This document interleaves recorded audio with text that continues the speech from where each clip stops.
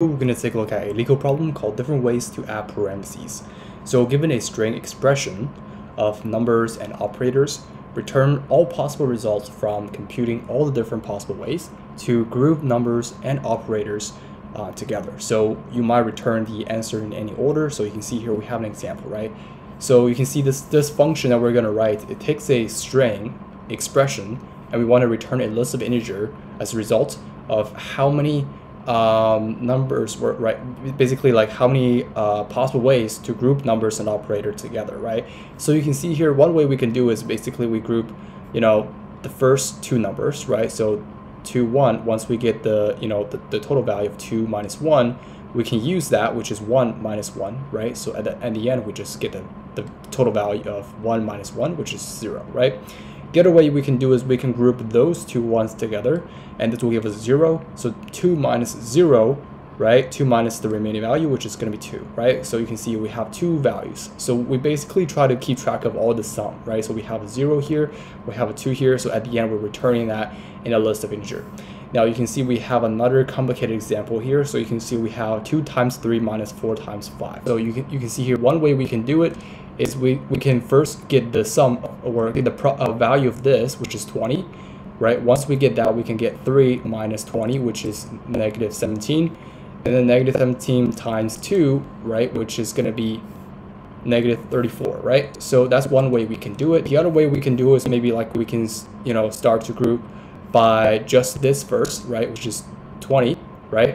And then we can also group those two first. So that's 6 minus 20. This will give us 6 minus 20 will be negative 14, right? So that's one way we can do it. The other way we can do is maybe we can group those two, right? Once we group those two together, you can see this minus this will give us negative 1, right? So if we have 2 times negative 1 times 5, right? So in this case, what's going to happen is we can group those two together. So that will give us negative 2 times 5, right?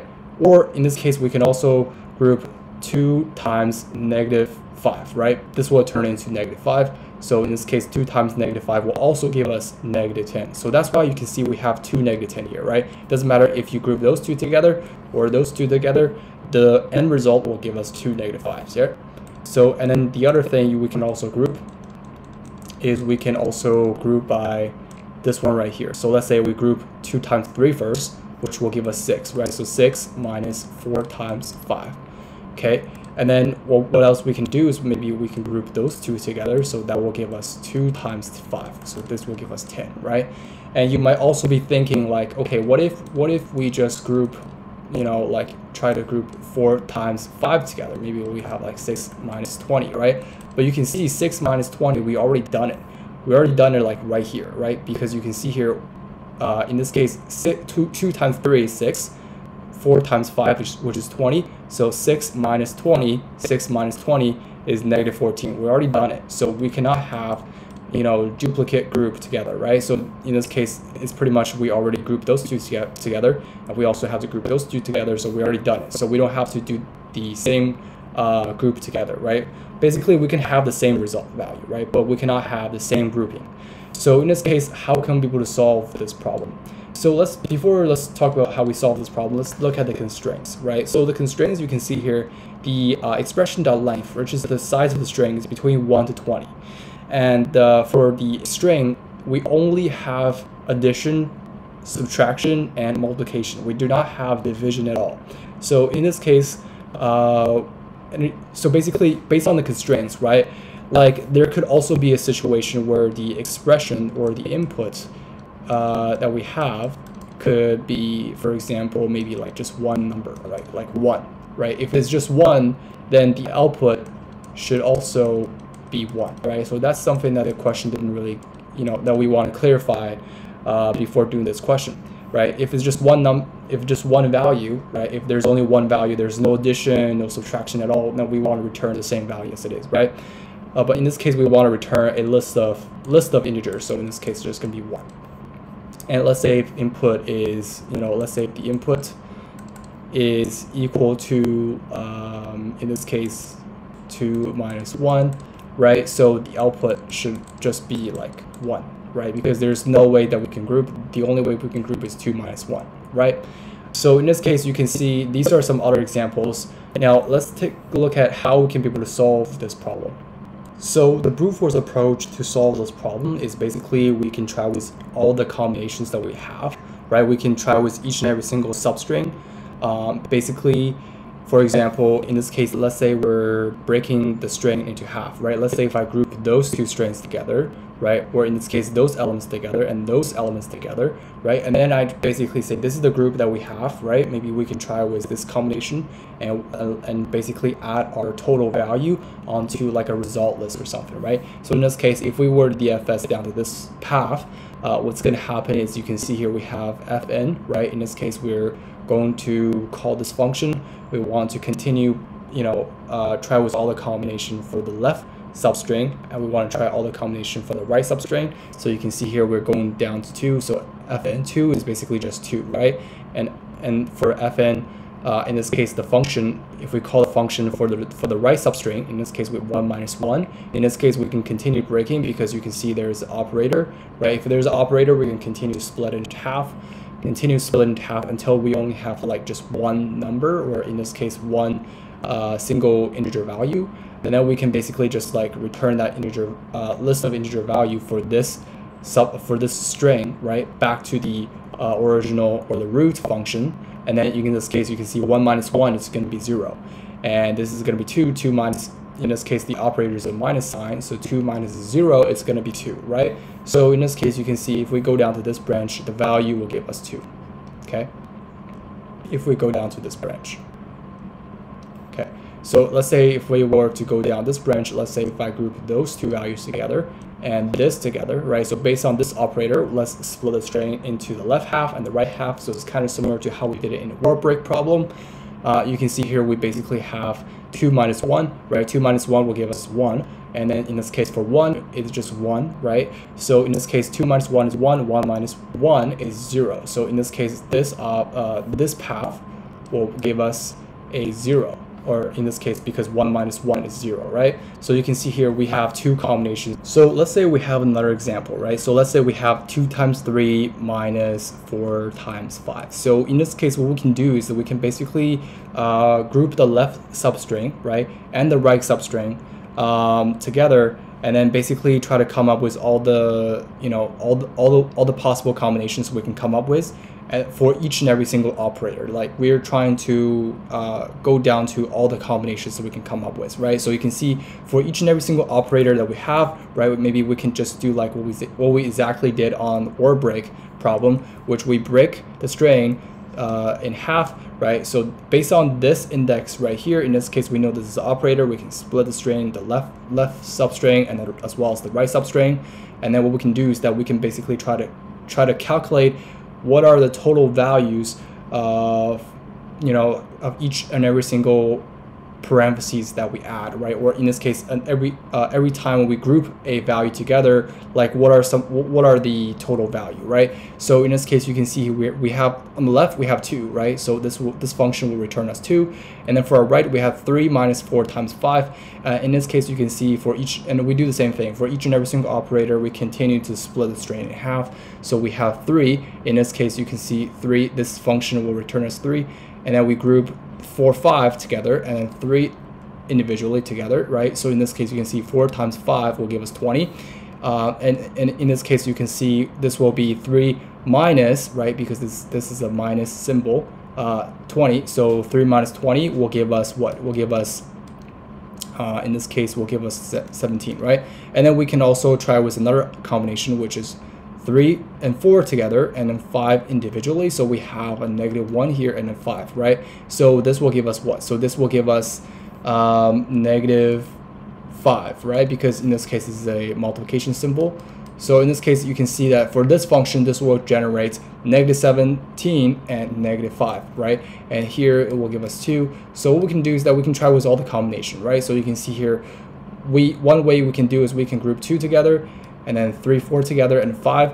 Or in this case you can see we can also group 2 together, and then 4, 5 together, and 3 together by itself, right? So you can see we have 2 combinations if we group those those elements together and this element together, right? So in this case you can see we're going to get 2 times negative 17, and 2 times negative 5, right? So you can see we're trying with each and every single combinations that we can come up with, right? So in this case, once we try all the combinations, we're going to add it onto the result list that we're going to return, right? Back to the root level. So once we back to the root level, what we're going to do is we're going to try with another combination, right? So maybe this one and this one right here. So 2 times 3, which is 6, 4 times 5, which is 20. So in this case, it's going to be a list, right? So a list of this and that. So 6 times 20, which is basically, in this case, is a minus symbol. So 6 minus 20 will give us negative 14, right? So in this case, what we're going to do is we're going to return, a list of just only negative 14 in it, and then we're going to return back to the root level, and we're going to add that onto the, basically add it onto the result list. So that's that, and then we're going to backtrack, and then we're going to try with another combination. Maybe like, for example, let's say if I want to group those elements together and this element right here. Right, so what's going to happen then is we're just going to see, you can see we continue to break the string down into smaller string, right? So you can see we have 2, so we can basically group 2 together and 3, 4, right? Or we can basically like 2, 3 together and 4, right? And then you can see here we have 2 combinations. In this case we have a list of size of 2, right? Because in this case you can see we have 2 times negative 1, which is going to be negative 2. And we can also have like 6 minus 4, which is going to be 2, positive 2. So and here you can see it's just going to be 5, right? So it's going to be negative 2 times 5 and 2 times 5. So this will give us a negative 10 and positive 10, right? So we're just going to return that back to here, and we're going to add it onto the result list, right? So basically you can see this is basically how we solve the problem using brute force. And now let's take a look at the code. So in this case, you can see this is our brute force solution in code, right? So in this case, we have different ways to compute. So this is our main function. I basically add all of those symbols, right? All those characters onto the hash set. And then what we do is we also have expression array. In this case, it's a character array, and then we basically convert the expression into a character array, right? So it'll be a lot easier to work with, and we're basically passing down like an index, right? So in this case, we're starting like basically our string is between 0 to, in this case, the last character index of our string, right? Expression, right? So what we do is we perform our DFS function. It takes the start and the end, and then what we do is we have our result list that we want to return at the end, and then we iterate from the start to the end. And then what we can do is that if the current character is an operator, right? If it's an operator, then what we can do is that we can just did what we exactly talked about, right? Maybe this is an operator. Then what we're gonna do is we're gonna split we're gonna calculate, we're gonna DFS the left substring and then calculate the right substring, just like how we did it in the merge sort video, right? We basically try to break the array down into smaller pieces, and then we compute it, and then we basically coming back up, right? So you can see this is what we did, right? We basically have operator set. We see that this character is a operator. Then what we do is we're gonna get the left list and the right list, right? So it's gonna be a list of integer, and we try with all the combinations that we can do, right? In this case, maybe like, for example, just like I mentioned before, it could be like, in this case, there is a 2 and there's a negative 2, right? So maybe like 2 times 5 and negative 2 times 5, right? There's many combinations. We want to try to get all the combinations in there, right?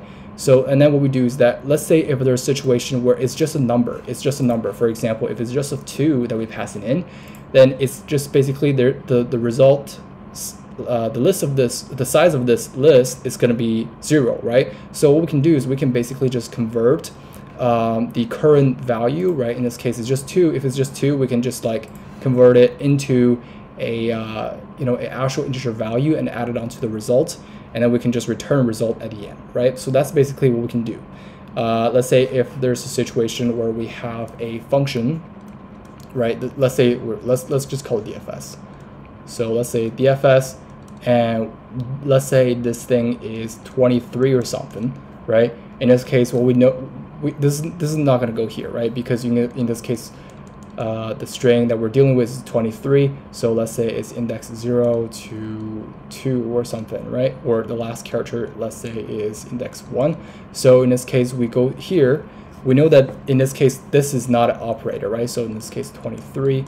So this is not an operator, and this is not an operator. Then there's nothing we added onto the result list. So the result list is going to be empty. So if it's empty, we're just going to convert this string right here into an integer value and add it onto the result, right? So it's pretty simple. And then here, basically, I call this calculate function. This calculate function basically calculates those two values, right? It will give us the total value of those. It will give us a total result value, right? So in this case, based on the operator, if it's a multiplication, addition, subtraction, we do what we have to do, right? So if it's a multiplication, we times, addition, we do plus, subtraction, we do minus. In this case, it will never go here because, like the question states, it will only have multiplication, addition, and subtraction, right? So this is the calculate function, and then in this case, this is how we basically solve this problem using the brute force approach, right? So this is how we solve the problem, and we know that the question says it's going to be between 1 and 20, but let's say in this case the length of expression dot length is a lot bigger, maybe like 100 or maybe like a lot more, right? Then in this case, how can we be able to improve the time complexity? We know that it's going to be exponential, but how can we be able to further improve the time complexity? In this case, let's say if the input scales, right? What we can do instead is maybe we can like try to cache this, right? You can see here, we basically compute 4 times 5 multiple times, right? Or in this case, 4 times 5 multiple times. We know it's going to return us a list with only 20 in it. But let's say if the input is a lot bigger, maybe like for example, ... right? In this case, we have to have a lot more branches that we're going to go down to. So in this case, what we can do is we can cache this. So you can see here we have 3 minus 4 is already computed. 3 minus 4 is already computed. We also have, let's see here, we also have like 5 already computed, right? 5 already computed. We also have like 2 times 3 also computed, right? So you can see we have a lot of things, duplicate computation, right?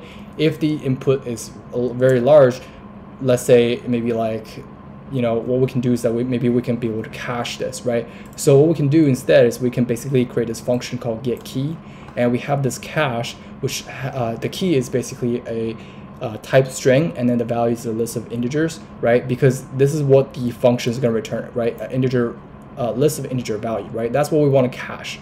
So in this case, what we're going to do is that for our base case, we first get our key, right, which is basically take this start and the end, right? This is our start, this is our end, right? We put a comma in between, and then what we do is we basically say that we check to see if cache contains this key, right?